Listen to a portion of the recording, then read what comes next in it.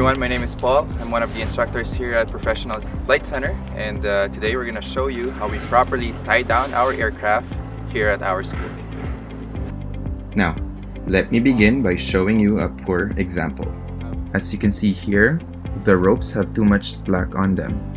The nose gear is also not lined up with the marker on the apron.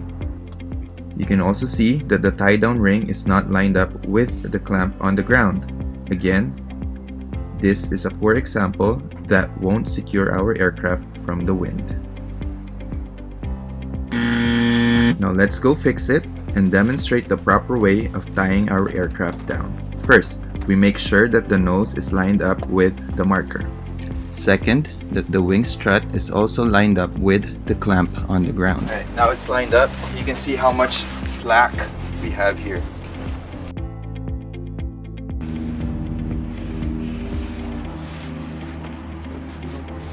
Use your left hand to pull and tighten the rope.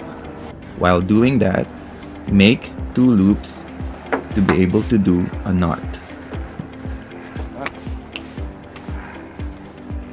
If the rope is too long, just repeat the procedure one more time below, like so. There you go. Much better.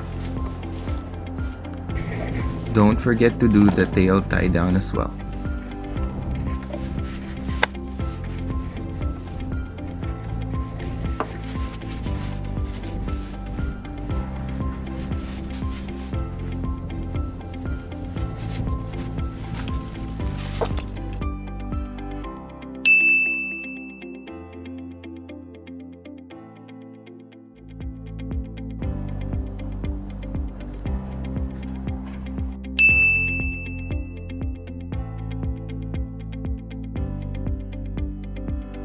And lastly, before you go for a flight, please make sure to properly stow the ropes. Do not leave them like this. Instead, coil it around and insert the end of the rope like so. That's it.